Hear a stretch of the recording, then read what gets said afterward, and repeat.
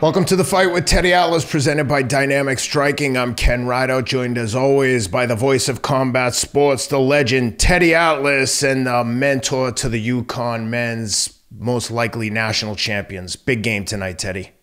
Yeah, huge game, huge game. I'm nervous, to be honest. I was going to say, I know you're on pins and needles.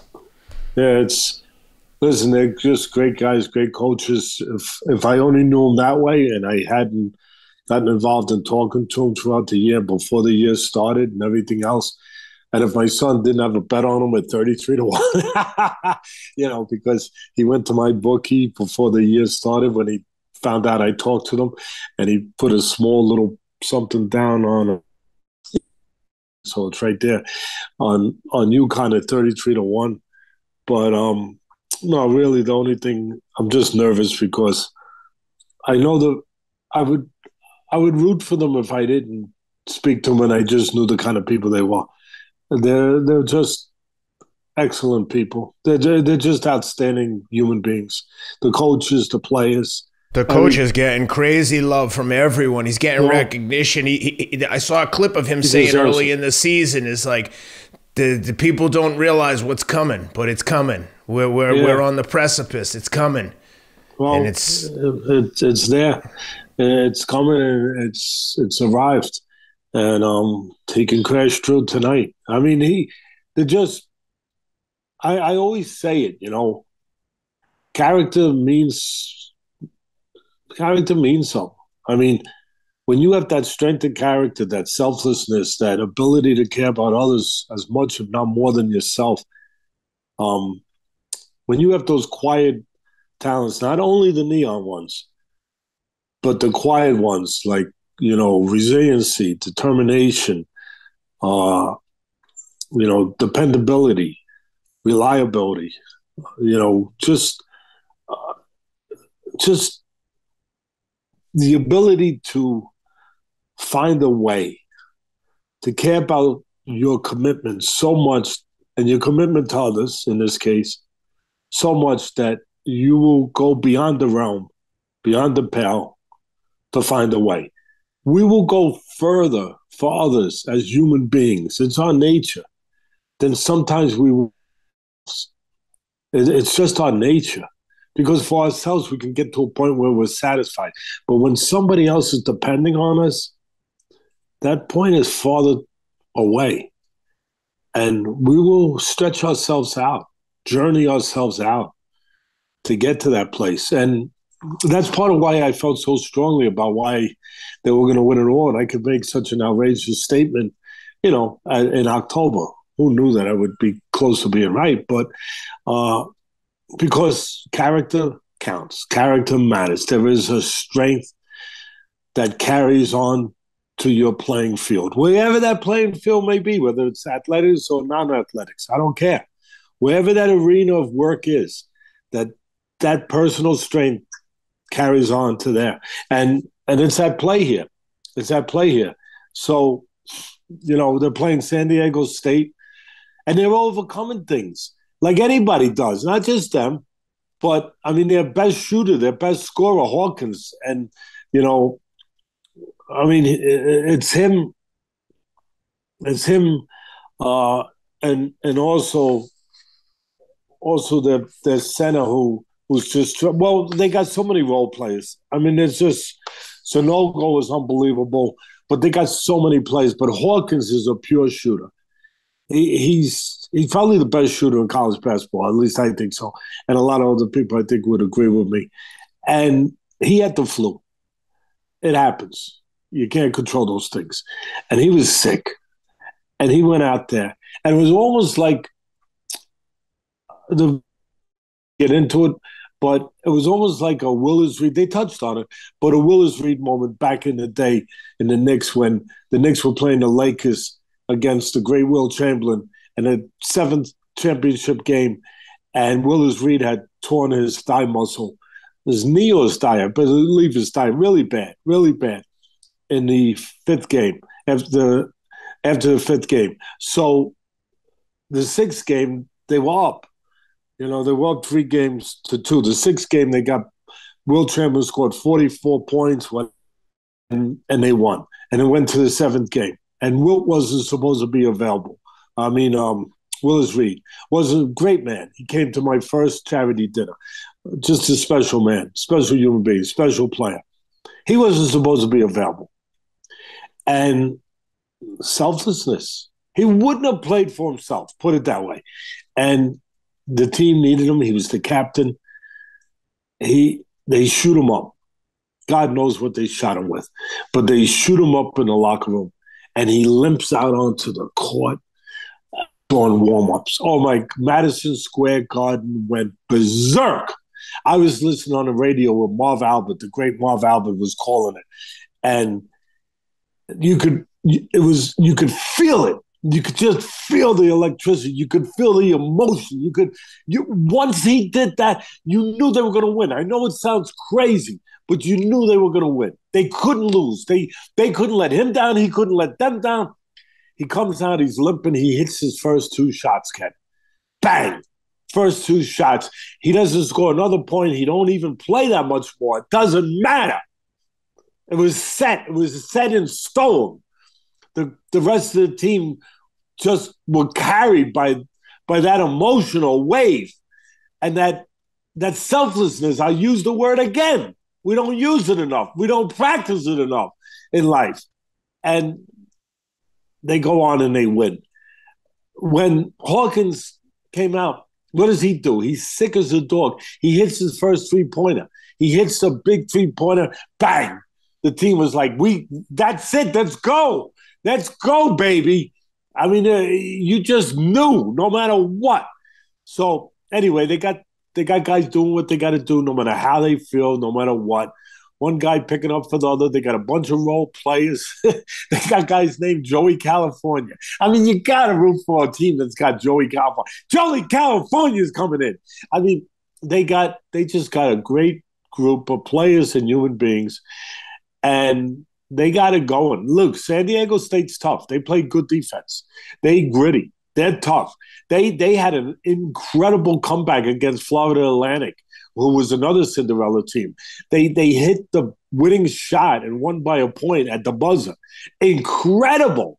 I mean, and they were getting third and fourth opportunities hitting those offensive boards. Both these teams hit the offensive boards. But San Diego State, good at hitting those boards, good at defense, gritty. They got plenty of heart.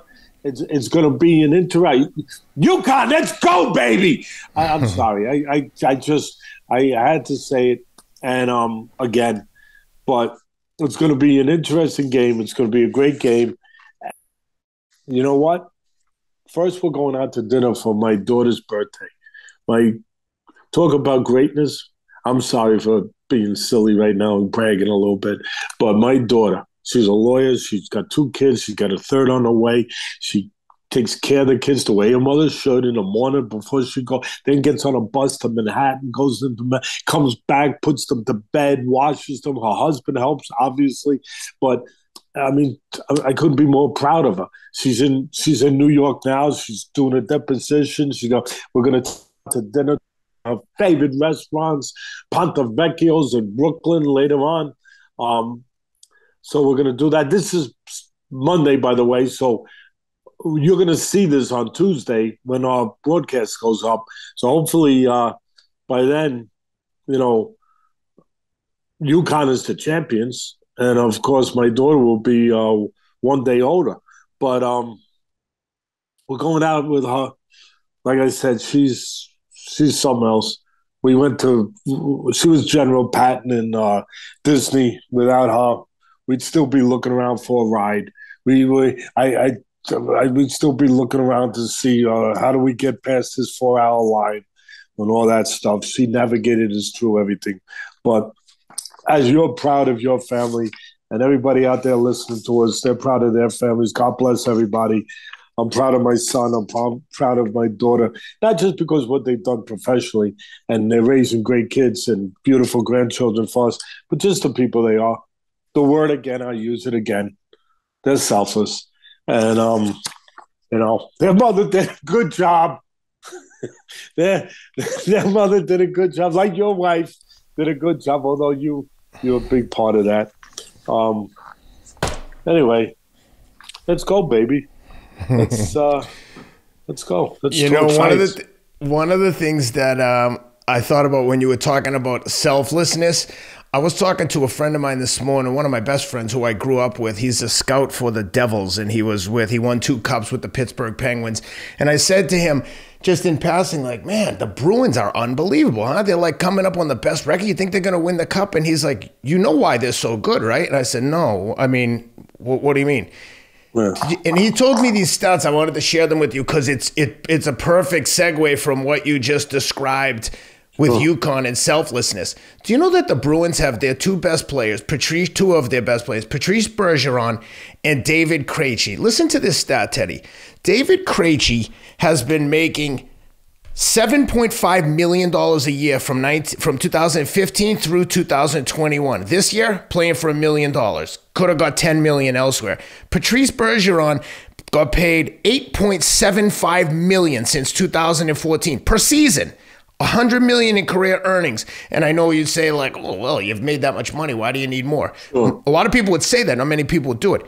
He's playing this season for $1.5 million because as a result, the Bruins have been able to go out and sign third-line players that are making $6 million that would be starting on another team. But he was telling me that this kid, my friend Al Santilli, he was saying not only are these guys taking less so they could go sign these, but now all these other guys who are veteran players are like, listen, these two guys have given up essentially $8 to $10 million each to win a cup. Every single person shows up. He said if they get a guy who doesn't block a shot, he's benched 2 games. Every person there wants to die to win. So they traded. Piggyback what I said with this. This is what we're talking about. They traded for a guy, Garnett Hathaway. The guy shows up. His parents come to a game to watch. You know, at the end of the day, Teddy, you know, these guys they're like little kids too. They're like anyone, like, holy shit, I'm playing for the Bruins. The kids' parents come. Patrice Bergeron comes out of the locker room after the game, goes over, introduce himself. Hey, glad to have Garnett on the team. Listen, if you guys need anything, don't hesitate to reach out. Signs a jersey for them. Like, this is stuff that veteran players, like, I don't want to pick on anyone, but you imagine some, like, big-name superstars going out and saying, hey, we just traded for some random guy. He's not a rookie. He's been there. But, you know, the parents are... They're still your children, right? So, like, they're enamored 100%. With the fact that the captain of the team. So, 100%. Anyway, I just think that, you know, okay, obviously I love the Bruins. I'm biased towards the Bruins. They have that power. We already know they know how to skate. We already know they know how to shoot. We already know they got a competent guy in the goaltending. But their 2 goalies are the 2 goalies are in the top 5 in every category. Saves, wins. They alternate goalies. It's unheard of.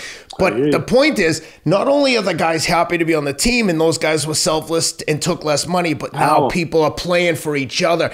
Everyone I've spoken to that knows these guys and a lot of my friends in Boston are close with the players, they're like, these guys genuinely love and care about each other. So I said to him, I go, anything can happen in the playoffs. He goes, dude, the Bruins have lost 11 games out of almost 80 games. He goes, you think someone's going to beat them 4 out of 7 games? He goes, lightning would have to strike. He's like, they've only lost 2 or 3 games at home. They're not going to let it happen because of the things you just went over.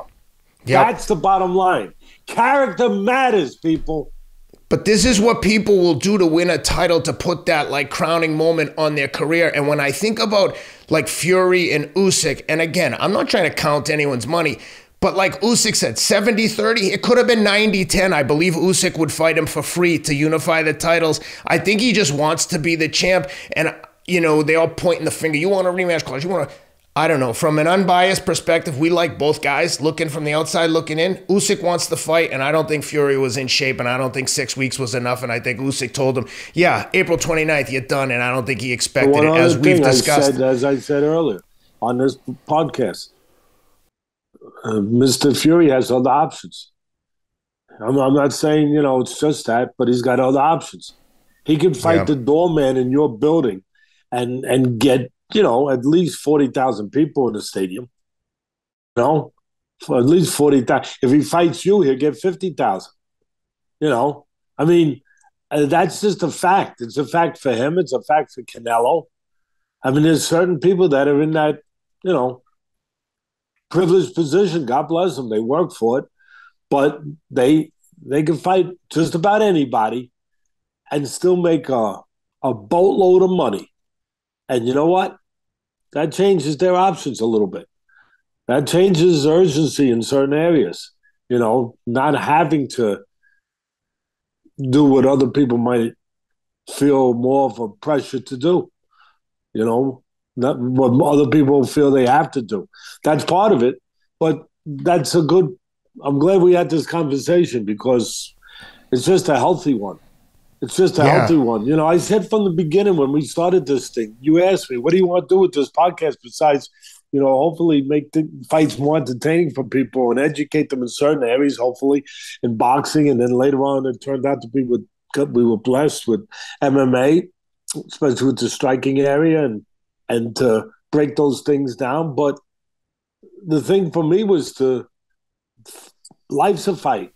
Like I said, that's why the name of this thing is To Fight.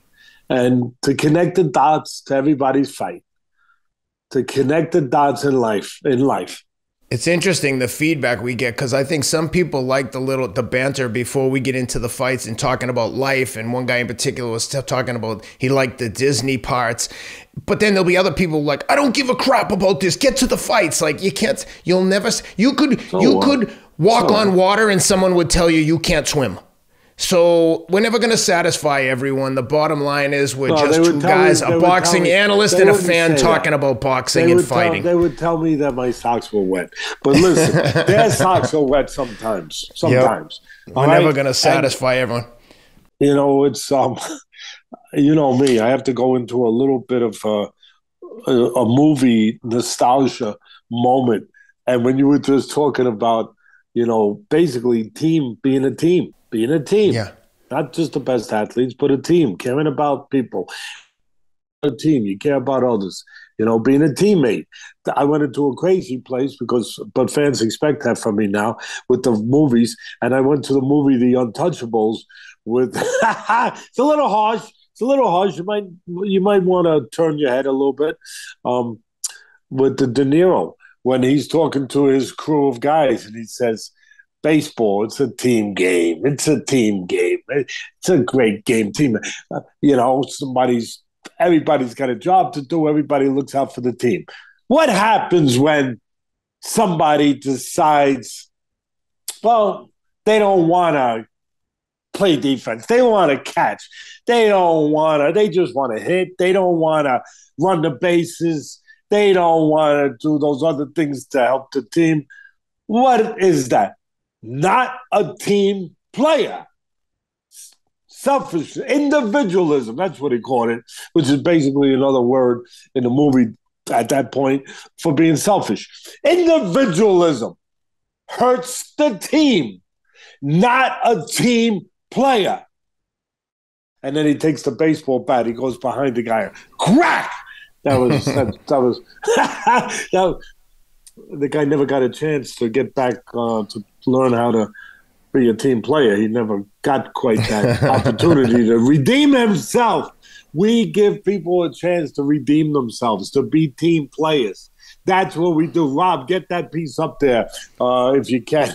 And one quick thing before we get into the fights, Teddy, speaking of movies, one time I was watching a war movie. My middle son likes war movies and army stuff, and he's like, Dad, there's a movie called 1917 I want to watch with you. I don't think this is where my wife and I, thank God for my wife, because she's like, you can't watch that movie with a little kid. I'm like, why not? It's a movie about war. It's not like it doesn't have any adult. She's like, it's people shooting and killing each other.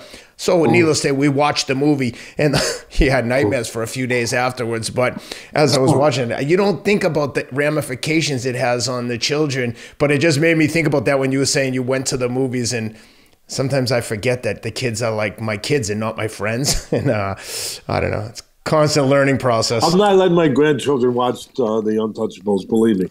They're not watching that scene. That they will not see. You know what? One thing I do want to tell you, though, before I forget, you mentioned that UConn. Hang on. UConn had a player that was suffering from the flu. Teddy, please. If they're not taking AG1 by Athletic Greens, you're letting them down. You're doing them a disservice. AG1, UConn, please get together. Make sure this team has Athletic Greens. Go to athleticgreens.com. Use the promo code ATLAS, athleticgreens.com/ATLAS, and get 10 free travel packs with your first purchase. So when you're on the road, in the Final Four, playing for a national championship, you can take Athletic Greens in the morning. It's got 75 whole food sourced ingredients. This stuff keeps your immune system in check. Consider it like an inexpensive security policy for your own health and your immunity system. I take this stuff every single day. You mix it up in the morning, 8 to 10 ounces of water. It tastes great, easy to drink, totally convenient. You don't need any other supplements. Go to athleticgreens.com/Atlas and get the 10 free travel packs with your first purchase. They'll send you a big bag like this. You mix it with a scoop of water, boom, you're done. Everything you need, athleticgreens.com/Atlas. I'm sure. What were you say, Teddy? Knowing Danny Hurley, he's probably got him on it, because Danny Hurley is. Well, I said that in October too. I said he's the best coach there is in basketball, and now he's starting to get some attention in those areas towards that, and getting, as you said, some love. It'd be nice to see him in the NBA next year, because you know that's coming. Hey, listen, he's committed right there, right now, and he wants to maybe build a dynasty there, which would be for sure, which would be pretty damn good. But but always nice to have options. No, of course. Hey, success breeds options. One thing about Danny, he comes from a family that, all they do is make basketball stars and basketball geniuses. The father, starting with the father, Bobby Sr. He ran a program at St. Anthony's in Jersey City with kids that come from very impoverished backgrounds, and it became a factory to put kids into college. They had a bunch of African. They have a bunch of African superstars came through there too. He got them all into college. He got them degrees. They didn't all go in the NBA, but they all went to college. And the father did that. He was there for like 50 years, whatever it was, and just a legend. And then, of course, his son Bobby Jr., one of the greatest point guards in the history of college basketball. They won 2 national titles in Duke. I mean, he was unbelievable. And he would have been a great NBA player. He got drafted in the top, and then he had a car accident, head-on collision. He almost died, and it was incredible. He came back and still played in the NBA. He didn't have the career he would have had, but he can. And Danny was a player too, played for Seton Hall, and so it's in the blood, baby. It's in the blood. I'll tell you one thing, though, Teddy. At that level, if you don't win, they don't care where you came from. So there will be those critics out there and haters. You'll never meet a hater doing better than you, I'll tell you that. But there will be plenty of people out there, oh, he had it easy. He came from a dynasty family. Guess what? If you don't win, they're gonna shit can you so fast your head will spin. But to go in there and have it easy, he went through the road. I get what you're saying, but he went through the back roads. I know that. Then he went into all these little schools. He was coaching high school, and then he went to those little schools.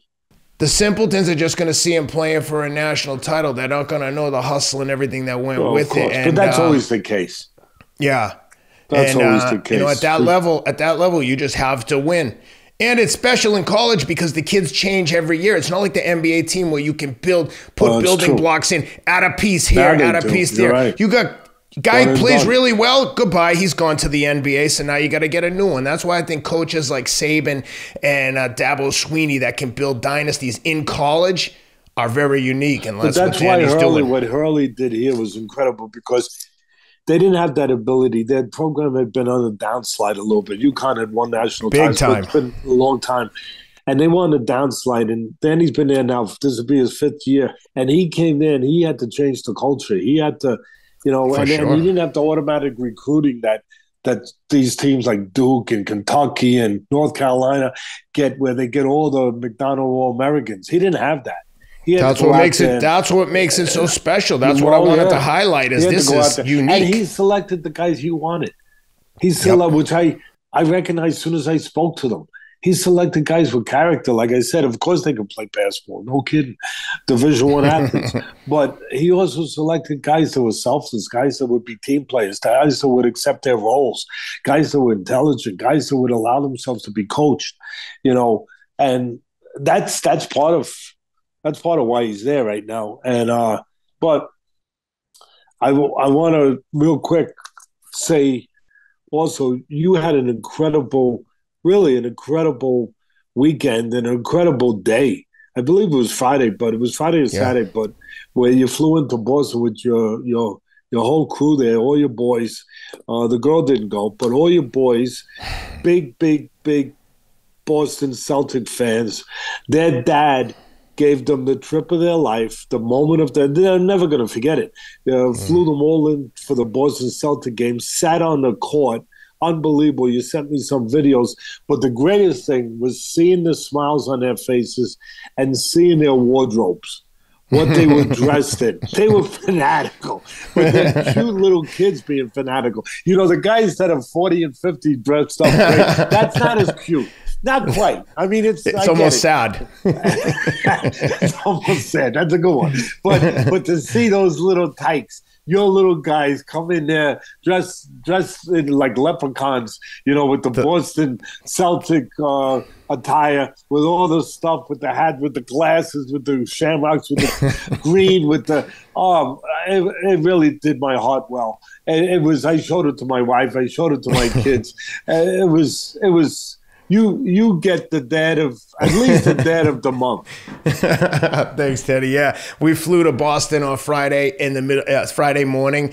Went to the Celtics game Friday night. My friend Mark Moran got us like front row tickets just off to the side of the court. And my youngest kid, he's a unique kid. He's the one who's into the jiu-jitsu. So Teddy, he'll train jiu-jitsu 4 or 5 nights a week. And now in the summer, he's going to a sewing class for a week. He's just like confidence. He's eclectic. He doesn't care what other people like. You can tell people, I don't care what anyone thinks. This kid genuinely is like, he's all boy, but he's like, yeah, Dad, I want to sew. Like, I want to make my own clothes. I want to start my own clothing line someday. So he'll like choke you unconscious and then sew you a pair of boxer shorts. And he says, I want to wear this leprechaun suit to the game. Now, in theory, you think, okay, but I think he's gonna get too nervous. This little sucker, he wore that leprechaun suit from the morning when he woke up on the airplane to the game, to the hotel. Beautiful. Everywhere we went, people were like looking at him like, and he had no cares in the world. He was like, hey, what's up? He's high-fiving people. He gave Jason Tatum a knuckle bump. He's like, Dad, I'm going to get Jason Tatum. I'm going to tell Jason Tatum if he gives me his jersey, I'll take a selfie with him. I said, oh, that ought to get his attention. Yeah, of course. But they had the best time, and it was of children, the purity of children, just the magic of children, and then they grow up and become like us. That's unfortunate. but we're trying to be like better, like they are. But no, it was beautiful. I told them, you say it hello. They said, Dad, make a video. We'll send them a video. So they wanted to tell you, like, hey, Teddy, we're at the game. What's up? Oh, they did. It was beautiful. And the one last thing is, I told you, I sent you a text. You knew the Celtics had to win that night. You knew they had to win. Oh, right? yeah. It was so much fun. Like you said, it was like, I can remember going to my first game, and we were in the nosebleeds. I mean, the thought of going and sitting down that close to the game was just, I don't know, it's like magical to me because I know what I thought about as a kid. Like, I just didn't have that luxury. And to be able to do these things for them is just, it's never lost on me. It makes me get emotional and choked up just thinking about it. It is. It's a blessing. It's a blessing. And you worked hard to make that blessing possible. So that's the key. Fights. Yep. Anthony Joshua does what Anthony Joshua does. I hesitate to say boring as hell because I don't like to be critical, but I mean, it was just like, I'd rather watch paint dry. I'm sorry. It just was nothing. If I enter Jermaine Franklin, like, get him out of there. You want to impress and get the next fight. Like, don't come with this, like, let me just get through this, like the Ruiz fight part 2. I'm just going to do what I have to do to win. I get it. You got to win. But man, there has to be, I want to have a reason to watch and tune in. Right now, I don't have a reason to tune in unless it's like to see maybe Fury beat him or Wilder beat him again, or Wilder to beat him. Like, I want to get excited about AJ fights, and they always have the same result. Just like very, robotic almost. He wins 117, 111 on 2 cards, Hey, 118, 111 on the third. The Klitschko's weren't exactly houses on fire when they were. I'd say the Klitschko's were worse. No, I'm they not. They were more boring. I got to defend them a little bit. Not defend them, but at least point that out. But listen, I agree with you on that. It was just boring to watch. That's why that heavyweight division during their era was dead. It was 2 guys playing chess who were better at checkers. Yep. All right. That should go over well with our great British fans. And just for the record, we both like AJ. There's nothing not to like. I just wish he'd bring some fireworks when he's supposed to stop someone. Stop him. Hey, he behaves like a gentleman, and that's beautiful. But we're not here to just only talk about that part. We're talking about X-rays, X-raying, the performance in the ring, in all aspects of it. And quite frankly, there was some damage maybe done because I try to cover everything. There was some damage done after he got knocked out by Andy Ruiz. But like Canelo, he's overrated. And maybe we expect too much. But the fans, you can overrate them because you're fans. You know what I mean? You could drink that lemonade, that whatever it is they serve over there in the UK instead of lemonade, whatever it might be. But that's fine. I get it. I'm with you. But we ain't drinking it. And I'm definitely not drinking because my job is to analyze this stuff and to bring the truth as I know it. Doesn't mean it's perfect, but it's the truth as I know as my 50 years of experience tell me. And it's unbiased. It's got nothing to do with anything but what it's got to do with. What's happening in that squared circle in this particular case. And this is a guy that, they put him up on this high pedestal, which happens. But again, who did he beat? He beat Charles Martin to win the heavyweight title. He got dropped by a 42-year-old Klitschko. Now, look, Klitschko could still punch like Foreman could still punch. He knocked my guy out when he was 45. I get it. And he showed a lot of heart in that Klitschko fight. He did. He got up off the floor. But he defended his title against guys like Dominic Breazeale, who got knocked out in 1 or 2 rounds by Wilder. Of course, he knocked out Breazeale too, which he should have done, of course. Joshua, he got to do. But then he defended against Eric Molina, Carlos Takem. Whatever, you take him. I'm not taking him. I mean, whatever. I mean, not exactly. I mean, I don't know. Not exactly a who's who. Maybe a who was that? Maybe you ask, who was that? Rather than a who's list of great heavyweights. But for all of that, they put him on this, especially the British fans. And I get it. I get the promoter. He's making money. I understand. But you put him on a Mount Rushmore of great fighters.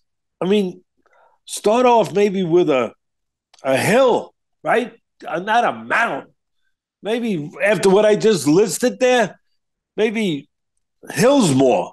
I think that's a small community college out west somewhere. I'm not sure. I think it is. But that, again, I'm joking. I'm making a little humor with it. He's made millions and millions and millions of dollars. That's part of his problem, too.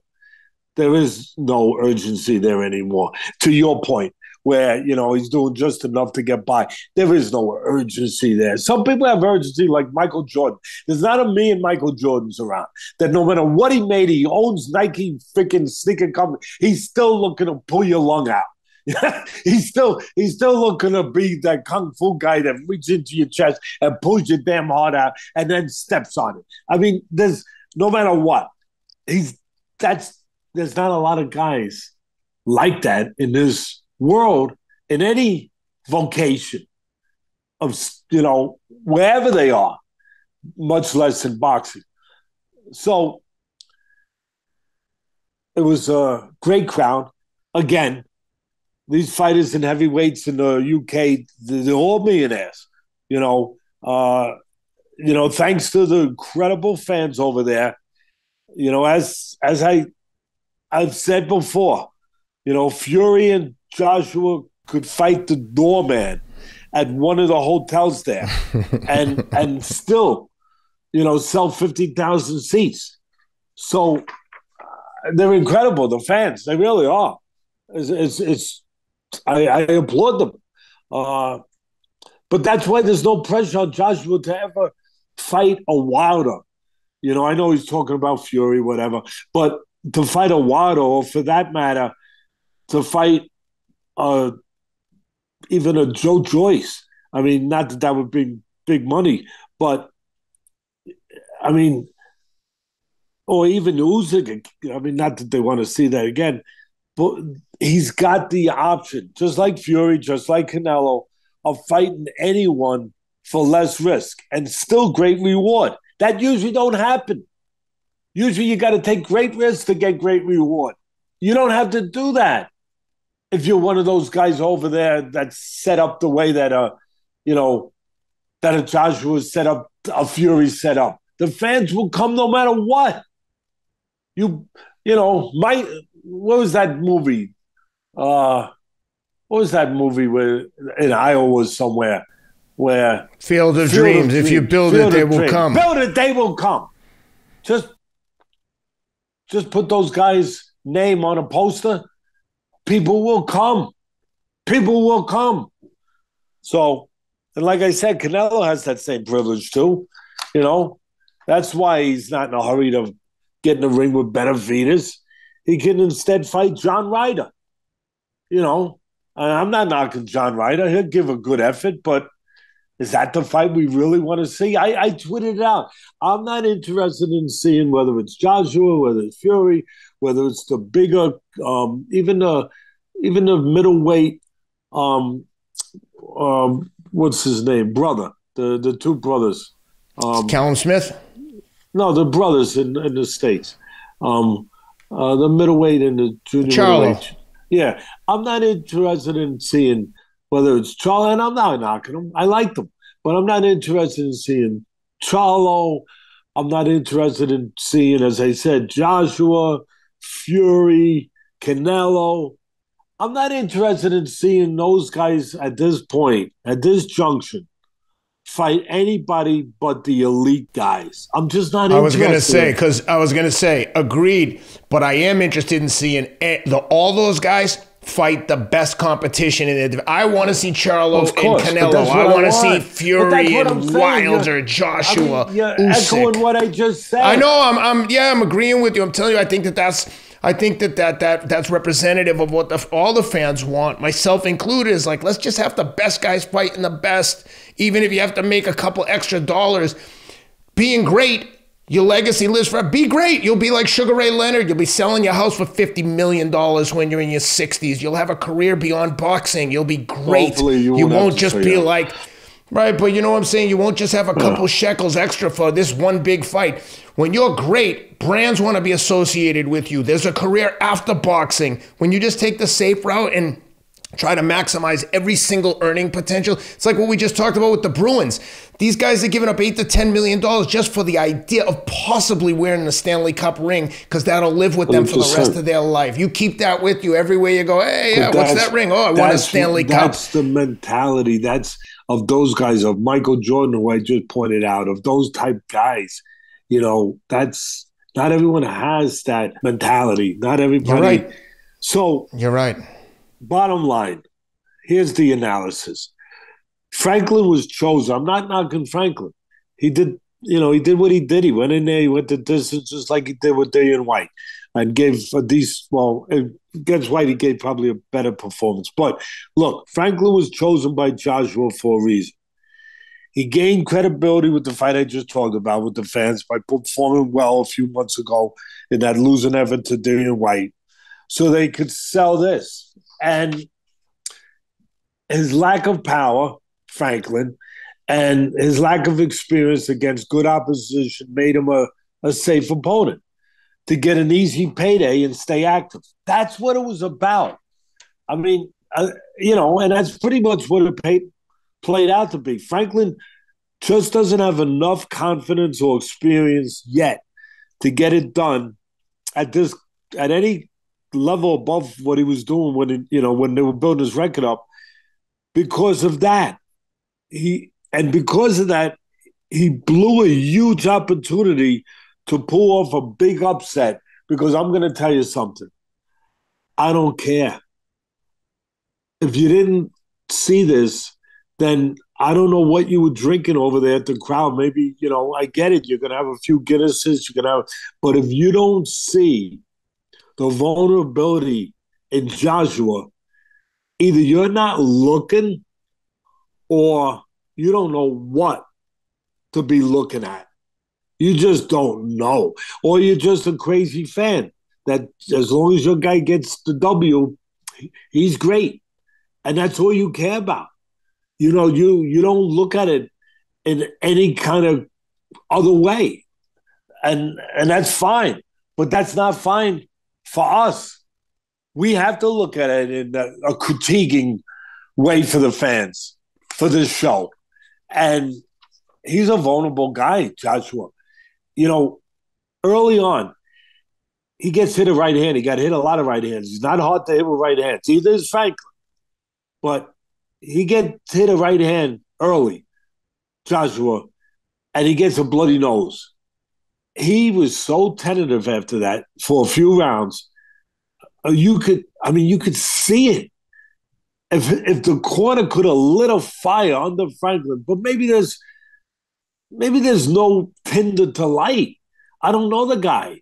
Maybe there's no coal there to light.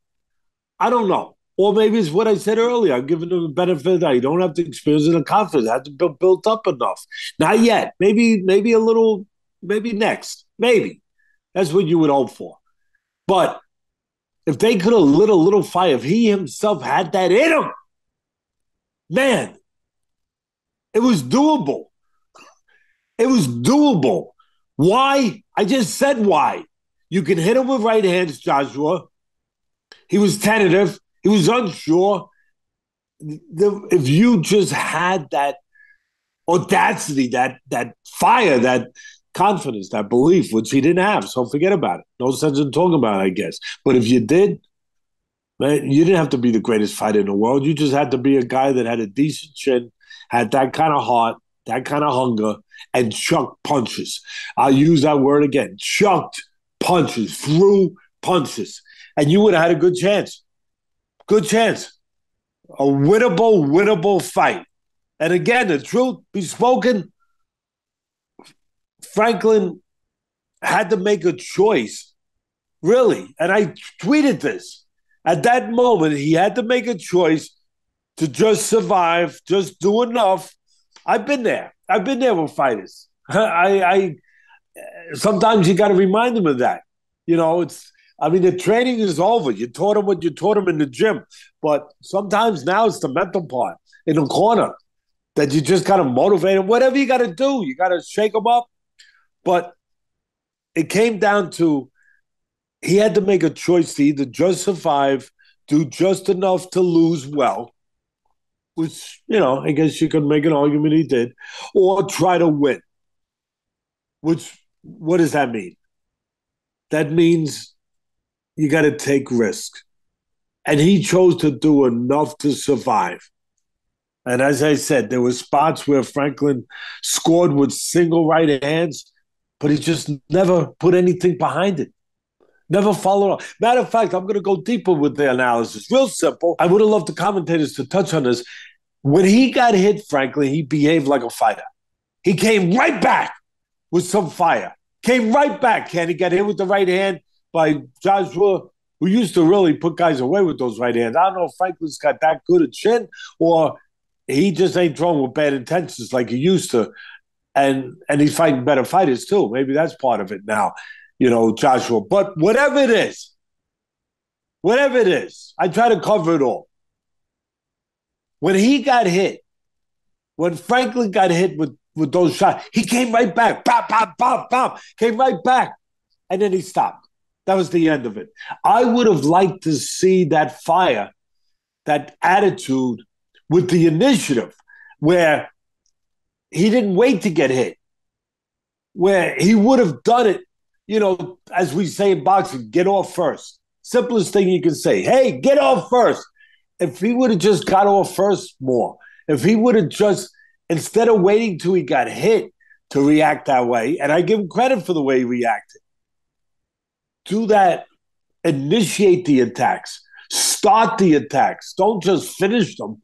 Start them with that. If I was commentating, that's what I would have been talking about.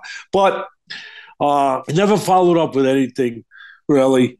Whether reacting, coming back, he stopped, or whether when, like I said, he didn't have a problem landing the right hand. Never put a hook behind it. Never put other punches behind it. I thought that also on the other side of the street, if you will, the other flip side to the fight, Joshua was setting the table with the jab. The jab was very, very important in this fight. I tweeted it from the beginning with my great team there of Twitter. The jab was so important. Joshua uses a little more. They both could use it. They both could be effective with it. It was just a matter of using it and being consistent. And Joshua was basically doing a very, very basic job of carrying the rounds by setting the table with his jab and then eating with the right hand with no follow-ups. Again, no follow-ups for him either. Being satisfied just to do enough to get by, to have a little lead. No fire, no killer instinct, to use an old phrase, no hunger that was evident, no urgency. All right, he won. Listen, I get it. That's the bottom line. Get the W. And I know the fans are happy. And Eddie Hearns is happy. You got the W. But to the credit of the commentators, they were even saying, to their credit, they were being honest. They were saying, hey, he's supposed to do a little more if we're to believe that he's the Joshua everyone wanted us to believe, that he's this, great heavyweight, that was supposed to be this, gaga over. We're supposed to be gaga over him. If he really is, he got to do a little more than that. He showed more passion in the interview after the Usyk fight than he did in any of his fights. Franklin, and I like Joshua. I don't want to be too critical, but I mean, come on, man. Give us a reason to get excited. Franklin showed more passion after the fight when Joshua slapped him in the back of the head. He didn't do anything bad, but he gave him a little tap on the back of the head. And then Franklin went after him. And then the cornerman, went after him a little bit. But I wish Franklin would have showed a little bit of that fire, during the fight. He might have been leaving there with the win. Yep. If he had. But look. Well, he wasn't going to win a decision. Even if he knocked him out, he would have been lucky to get a split decision. So that wasn't possible, but he could have fought with more passion, that's for sure. Yeah, maybe. If he knocked him out, he might have got disqualified for knocking him out. I'm not sure. But at the end of the day, to follow up on the firm analysis of it, which you probably don't even need because it spoke for itself, the fight, but pretty simplistic, pretty conventional. The jab, the right hand, no follow-ups. The right hand also by Franklin, no follow-ups, but more of it by Joshua. He won the fight. He carried the rounds. He did a little more. He did enough. He did just enough to win, to get by, to win. And the other guy did just enough to lose. I know that sounds harsh, but it also rings true. And there's room for improvement with Franklin. He's still a work in progress where, now he's had 2 fights on this stage at this level. Let's see if that kicks in. See, as a trainer, I want to see now, does that kick in? But Teddy, the one thing that I want to point out, and the one variable that seems to be missing, and listen, this is what you talked about it earlier. Part of the impetus for this podcast was to connect the dots of life, and a lot of people, a lot of good people that we all know live their life like this. They're surviving. They're not living. They're not like squeezing every ounce of juice. They're getting from Monday to Friday and then getting bombed on Friday night, and they're just surviving. They don't want to like risk it all to be great. And listen, that's the safe route for some people. They want to have that. Franklin, you're right. But for Joshua, you can't teach that. You can't teach passion. Joshua's got enough money now for 14 lifetimes. Agreed. Unless he goes out there and loses his mind. Nah, you can tell he's not going to lose. He's got it going. No. And God bless him. Good. Yeah. You never want no one to go that route. But Joshua, he ain't Michael Jordan where it still matters. He's made enough money and you can see it. You can see it. That's the end. Listen, there was no change with the new trainer that Joshua goes. Everything was the same. And I think he's a good trainer, the guy. James, whatever his name is. He's a good trainer. He does a good job. But there's no change. You want to know why? Because they're opening the hood to the car and they're working on the brakes and they're working on the carburetor. And that's not the problem. It's the engine. It's this. It's the brain. That's what it is. And until they get, there's not a lot of guys that could do that. But until they get somebody to work on that part, on the engine, on the brain, believe me, the car ain't running no faster. The car ain't driving the way they want it to drive until they fix that. That is really the key. 75% of this, whether there's MMA, anything in life where there's consequence, where there's threat, where there's risk, the word you just said, risk, 75% of it, because of what is involved in that environment, what comes with it, 75% of it is mental. Handling yourself as a lawyer in a courtroom, in a big case, a teacher in a classroom with crazy kids, whatever, a doctor when he opens up the patient in the operating room and there's arteries bleeding where they ain't supposed to be bleeding. That's mental. You already know your science. You already know your anatomy. That's being able to hold yourself mentally. That's being able to keep it together on that level. That's called being a real pro, not just making money, but a real pro. And not everyone gets there. And I'll tell you, until they do that, Joshua's just going to stay. It ain't changing. And you know what? A, you're not getting no one to do it. There's very few people that could do the job. And B, they wouldn't be allowed to do the job because he's made too much money. You don't want to hear it. They wouldn't be allowed to do the job. And there's very few people, A, if they knew how to do the job, would take the risk on their part. On their part. There's risk emotionally, money-wise, and physical.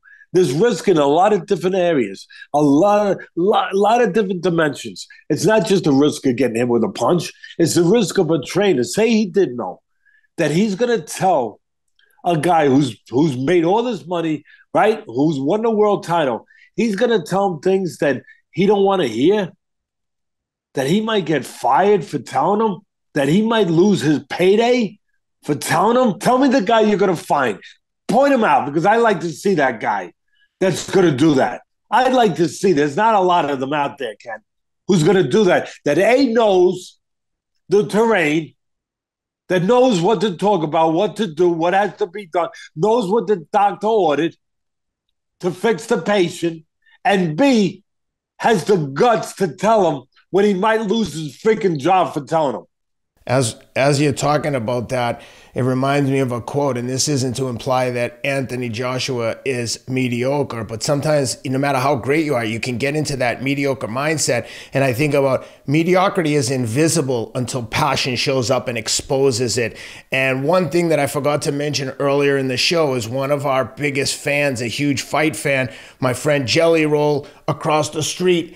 He won 3 country music awards last night. And when he got up there on the first one at the microphone, he said, "They let a loser win tonight, baby." He's been a drug addict in prison. He's been making music 30 years as an independent artist. The first year he signs with a label. Last year he gets a little label push behind him. Don't show me where you've been. Show me where you're going. Show me where you got to. And that's a winner. That's what he was saying. Is that you just described the winner? That's a winner. Even more so that he was in those places and he got to this place. That's a winner. That's what we're talking about.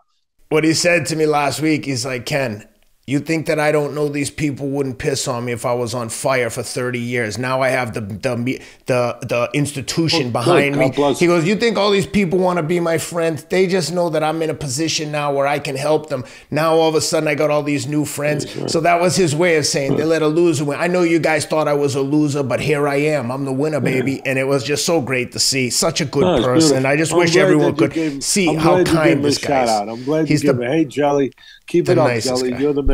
Come to my foundation dinner and help us raise money for a lot of underprivileged people and a lot of sick people and a lot of people that fall through the cracks and some people that were in dark places like you used to be, that we're trying to put the light on for them. Come in November, the week before Thanksgiving, and help us raise money for those people. Ken will be there. Robert be there. That's right. Never miss it. Now Jelly's a big private jet guy. Maybe we'll fly up there together. Let's go, Jason. His real name is Jason DeFord, by the way. Congratulations to Jason. When I moved here, Teddy, we could go anywhere we wanted. A few people would ask for a picture here and there. Now he's selling out Nashville, Bridgestone Arena. He's winning country music awards. It's just crazy to see a little tweak, and you're on top of the world. But if you stay with that mediocre mindset and don't keep grinding and believing in yourself, blind faith for 30 years, Teddy, selling CDs out of the back of his car. He was living in a van like 5 years ago or 10 years ago, something like this. He was on the balls of his ass. Just kept believing in himself, and it happened. So anyway, congratulations, Jelly Roll. Congratulations, Jelly. And that's great. Listen, to finish up this analysis. Yeah. Joshua, one of his flaws, he stands too erect. He looks good. He's got that European, that English proper look, straight up. But the thing that goes along with it sometimes is you can get hit with right hands. I tweeted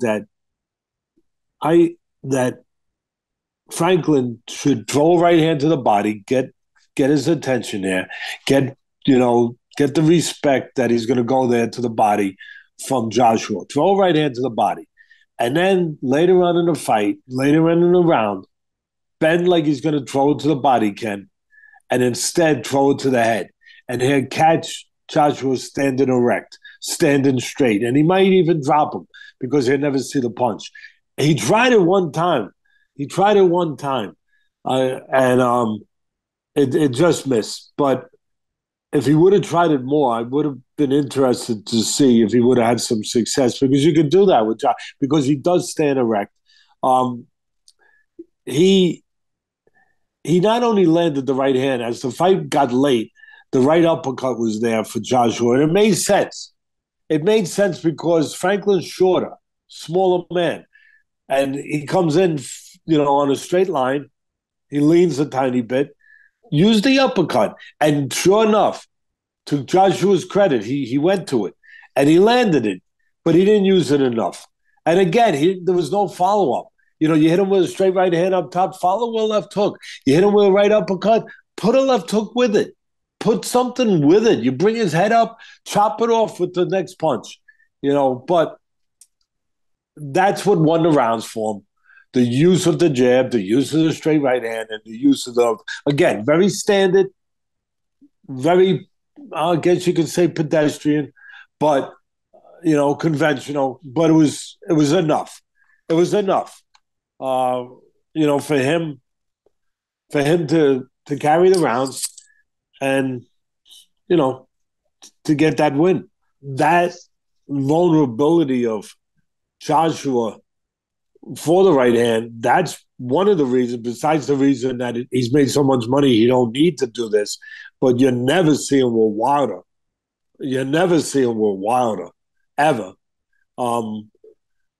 I mean, if I was backing him, I don't know that I'd want to put him in there with Wilder either, to be quite frank, with the kind of right hand that Wilder chucks and as I said, a susceptibility that he has to getting hit with the right hand. And I said it earlier. I don't think you're ever going to see him with Joyce. Again, I know that's not a big money fight, but Joyce is, undefeated silver medalist. He's getting older. He's already about 38 years old. But you're not going to see that either. I think Wilder or Joyce would, and it's not a knock on him, but I think they would knock him out. I think that, as I said, Joshua is limited to, to what he's limited to right now. I'm not saying he struggled with Franklin, but if he's not going to light up the skies against a guy like Franklin, it kind of tells you what you need to know, right? I know there'll be when he gets in there with the next level again, right? I mean, he got beat the last two fights before this by Usyk, a cruiserweight who's now heavyweight champ, special guy, but he got beat twice by him. He got knocked out, as we said, by Andy Ruiz going back, and he came back from it. All credit to him. But at this junction in his life and career, what you see with Franklin, you're not getting much more. And I know there'll be an argument to say, but Teddy, some guys fight up to their competition. All right. Some guys, when he's in there with the next level, it'll kick in because he'll know that it has to kick in. That's fair. I just don't know that's the case anymore with this man. I don't. Well, let's jump over to a preview of this week's coming UFC pay-per-view, and a guy who always brings the passion and has that win or die trying mentality. One other thing I want to throw in there. Yeah, Can I add one thing? Yeah, of course. A huge, huge problem for me to finish my analysis for Franklin. I already, went over everything with Joshua. For Franklin, if he was going to win that fight, he's a shorter man. When he got inside, Ken, if he's going to win that fight, he had to punch when he got inside. He allowed Joshua to tie him up and went along with it all night long. It drove me crazy. It's a basic thing. It's mental, it's technical, it's physical, because he didn't do it physically, he didn't do it technically, but it's mental. Because what you're doing, when your best chance to win, and you're the shorter guy, and you get inside with the bigger guy, and you don't punch, and you put your hands behind him, and you allow the other guy to tie you up, and you go along with that, you know what you're doing? Well, you're blowing your opportunity. We know that. But you know what you're doing? You're making a silent agreement. I know no one else talks about this. You're making a silent agreement. You don't hit me, I won't hit you. And when you make silent agreement, what you're also agreeing to is you can't win. That you can't win. In that position, you can't win. That if that's what you need to do to put you over the top, you can't win that. You can't win. So, yeah, you're making a silent agreement because it's safer. It's safer. But at the end of the day, if I'm the guy's trainer, you know what I'm telling him? It's safer, huh? It's safer, okay. It also makes you poorer, but you think it's safer. You think it's safer for that moment. But you're going to be alone at 2 in the morning, 3 o'clock in the morning, where all by yourself one day. Maybe a week from now, maybe a year from now, 10 years from now, and you're going to look back. And you know what's not going to be safe? Is remembering that you made a silent agreement instead on that particular night saying no agreements tonight. I'm going for it. I'm going to find out if I can do it. I'm giving myself the best chance to win this freaking thing. For myself, for my family, for my future. I'm going to find out. Yeah, by punching inside, maybe I'll wind up getting caught. Maybe. But I will also find out if I can do enough to win. I'm going to find out if I can win this position, this fight, in this particular position. I was going to say the title. It wasn't for the title. But I'm going to find out right now. And it's a bigger risk not to find out, to always regret that moment. That's a big risk. That's something that we'll never go away with. That's a bigger risk than throwing the punches at that moment. That's what I would tell a fighter. But not too many people are going to tell a fighter that. If you don't hit me, I won't hit you. Sounds good. Sounds good until it's not good. Until you get out of the locker room and you're on your way home all alone. And you said, what if? What if? Yep. Well, one guy that very rarely says what if is Israel Adesanya, and to that extent, Alex Pereira. Those are two guys that let their hands go and leave it all in the cage every time, every time, every time. You know what you're getting with them. Fight to the death. They're now... Izzy's now 0-3. Alex Pereira 3-0 against Israel Adesanya. They had two kickboxing fights. One was a disputed decision. Alex Pereira knocked Izzy out in the second one. I believe Izzy was probably winning that second fight. And like I said, the first decision was hotly disputed. And then in their MMA fight at UFC, I don't know what number it was, but we were together at the Garden watching that one in the ESPN booth. And I would say that Israel won probably, if he got knocked out in the 28th minute, he won 26 or 27 minutes of that fight. And they're rematching, and this preview is brought to you by MyBookie. Go to mybookie.ag if you want to bet on any of the fights. Use the promo code ATLAS for a 50% credit on your first deposit. MyBookie has lines on all the biggest fights, including the Israel Adesanya Alex Pereira matchup, and we'll get your prediction in a minute, Teddy, but something to think about before we get to it. Izzy, a slight favorite at -140 to +110 for Pereira, which I think makes sense because, like I said, Izzy's winning that fight for the majority of the fight, and he just, like you've said many times, when you're in there with these kind of guys, you have to be perfect. One little mistake, one little opening, and Pereira turns the lights off. Tell me what you're looking for, what to expect, and we'll get the prediction at the end.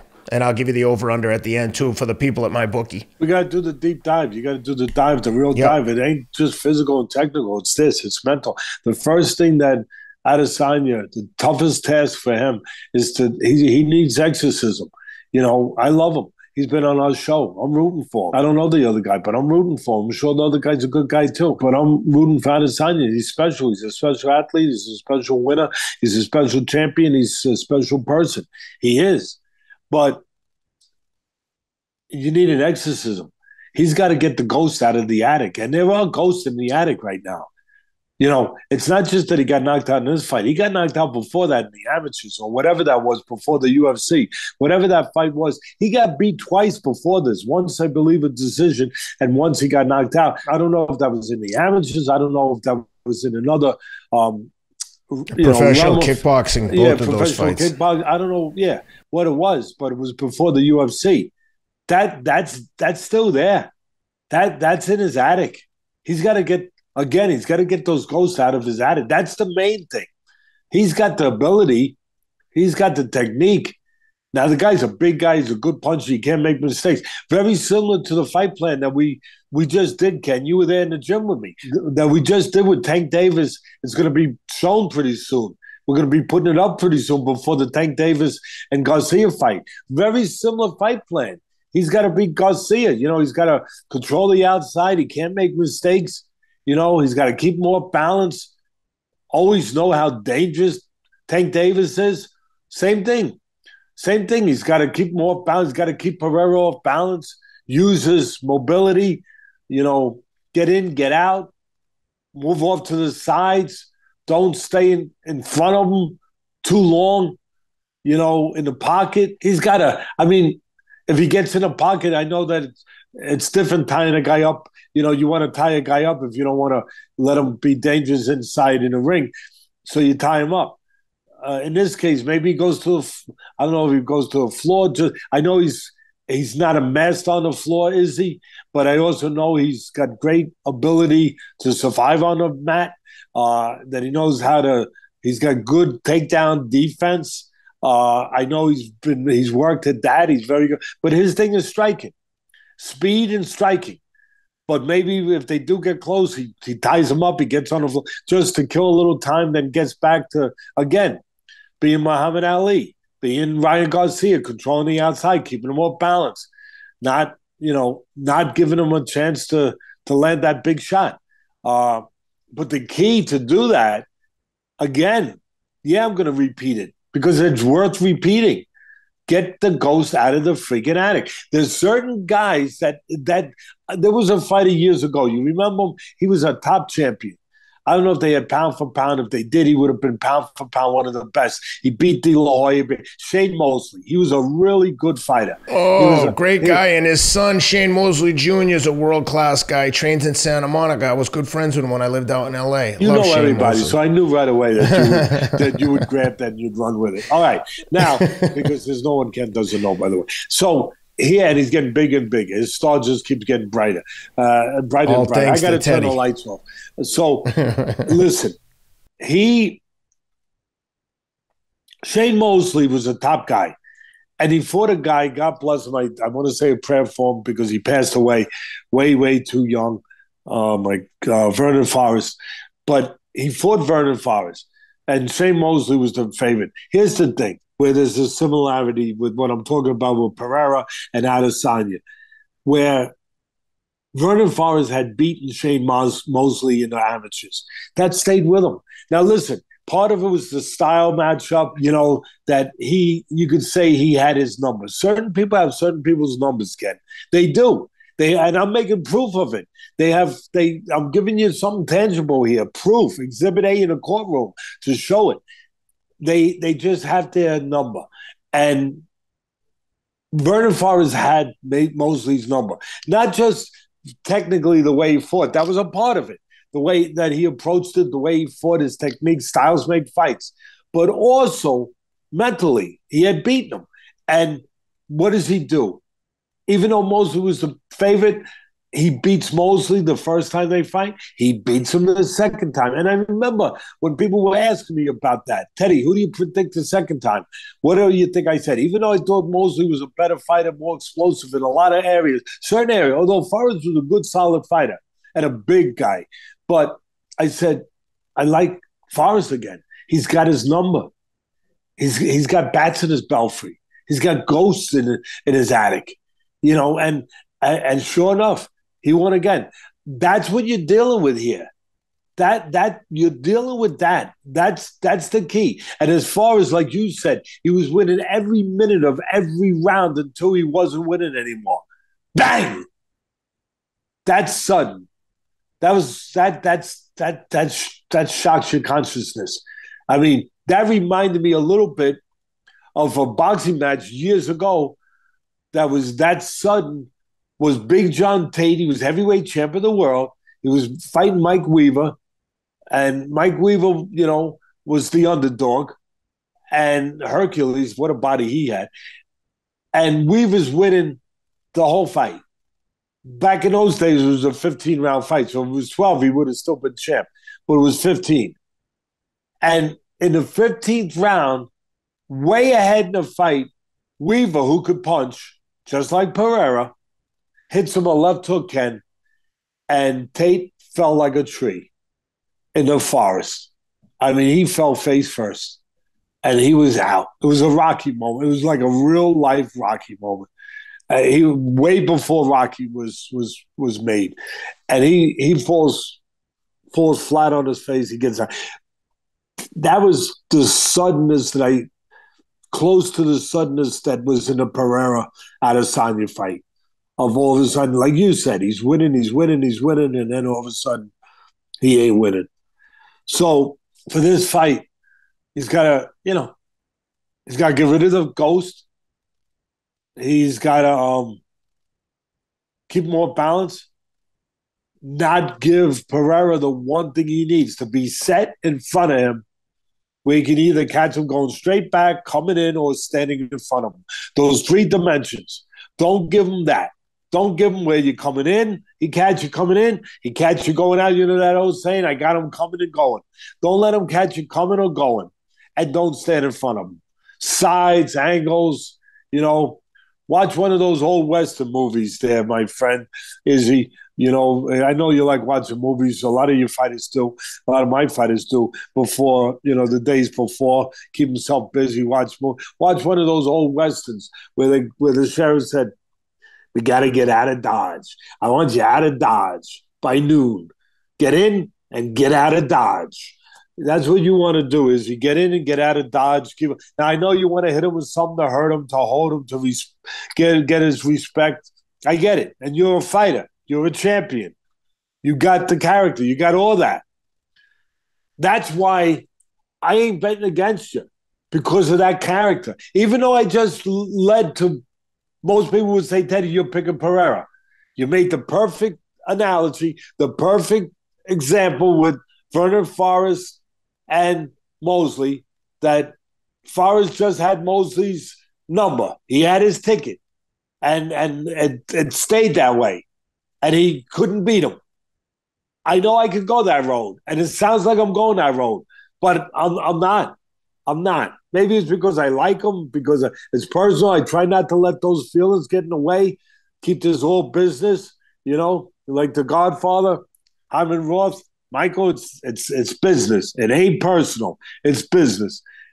I think Adesanya, if anyone can overcome it, we know he's got the technique and he's got the physicality.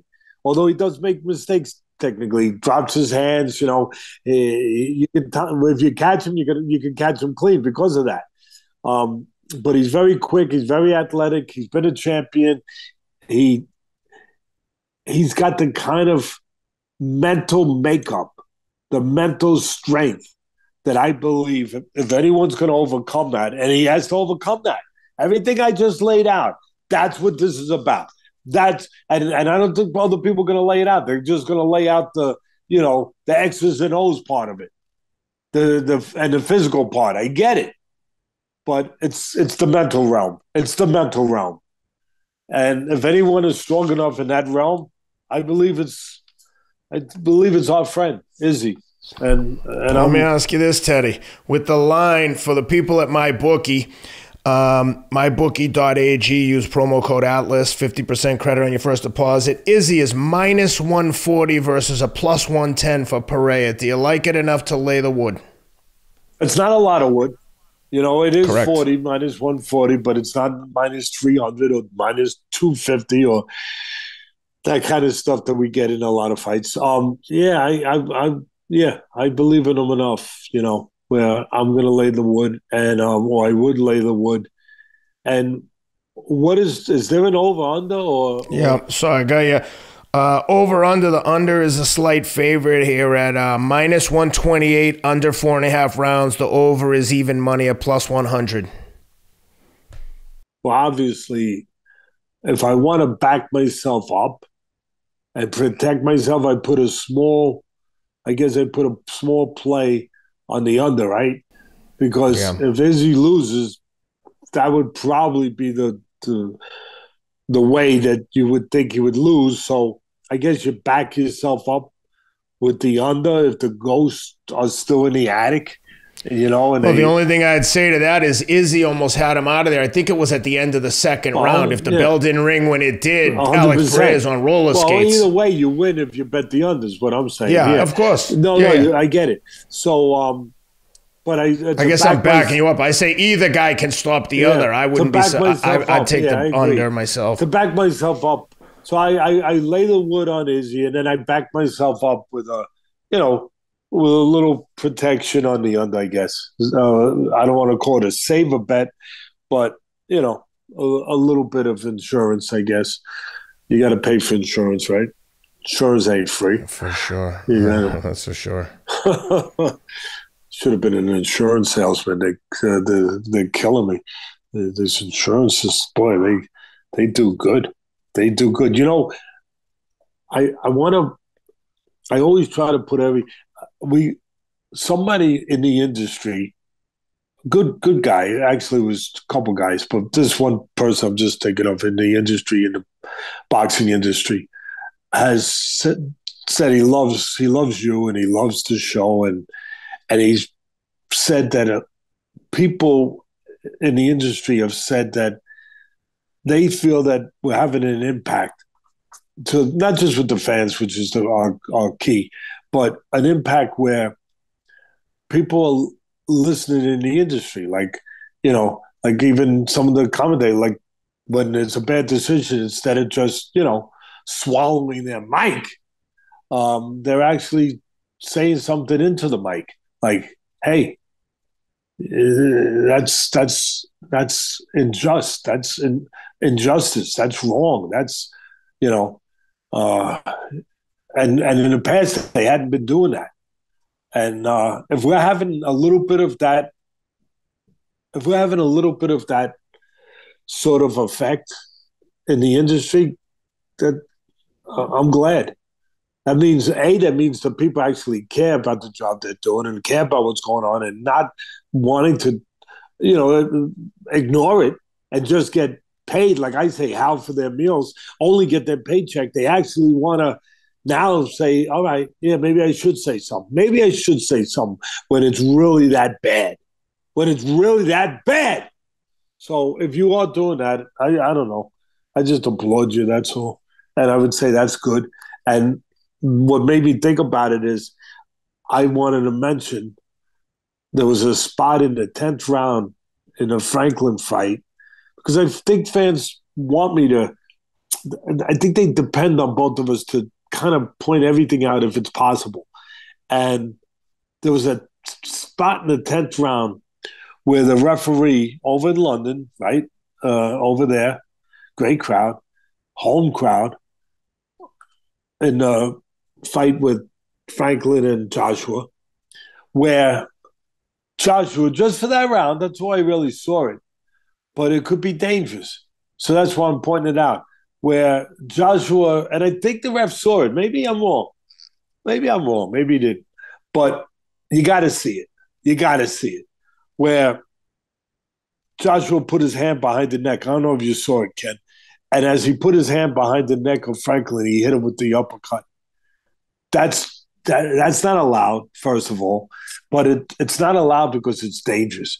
Because you're not giving the guy's head a chance to recoil, to give, to go back, to ride out the punch, to take some of the concussive effect off of the punch.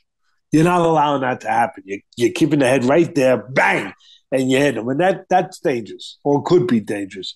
So that wasn't called. It reminds me of when a UFC fighter punches a guy in the head when the guy's head is on the canvas and there's no room to roll or give with the punch, or they get an elbow when they're on the canvas. But you're 100% right. One thing, those refs, they know the urgency, they know the danger, they try to get in there fast. But these guys, they're so geared up to because they're so tough and resilient that even if he goes down, they're still hitting him because they might come back.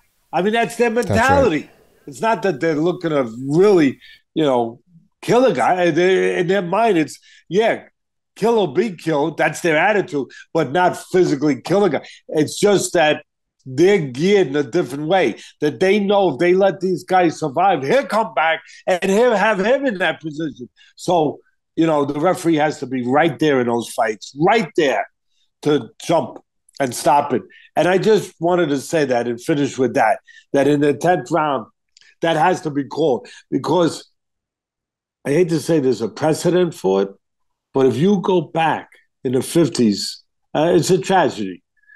But Emil Griffin, who was a great fighter, Emil Griffin, and I was friends with Emil. He used to train fighters when I trained them at Gleason's years and years ago. He was a welterweight and middleweight champ.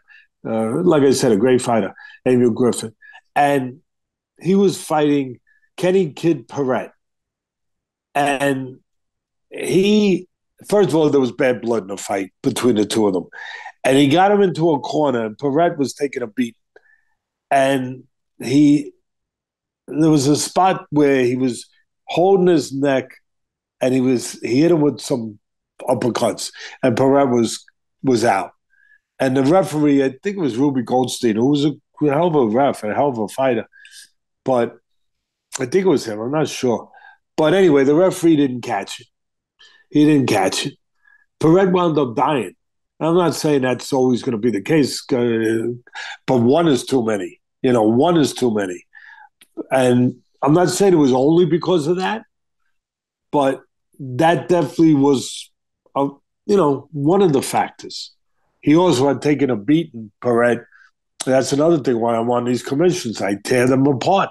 I tear them apart sometimes. They don't do their job because he had taken a beating from a big, big, strong fighter. I'm trying to remember his fight. He was a champion, actually. It was a bunch of brothers that fought, and they were from Utah. Look it up for me. He was a middleweight. What was his name? He was a middleweight champ, real strong guy, and he was too big for Perret. And about 4 months earlier, he gave Perret a terrible beat. Maybe it was 3-4 months earlier. Terrible beat. What was the guy's name? And he had a bunch of brothers, but this one was a middleweight champ, welterweight and middleweight, I think. He actually beat Sugar Ray Robinson. Robinson came back and knocked him out in the net. Gene Fulmer. It was Gene Fulmer. So he fights Fulmer, Perret, 4 months before the fight with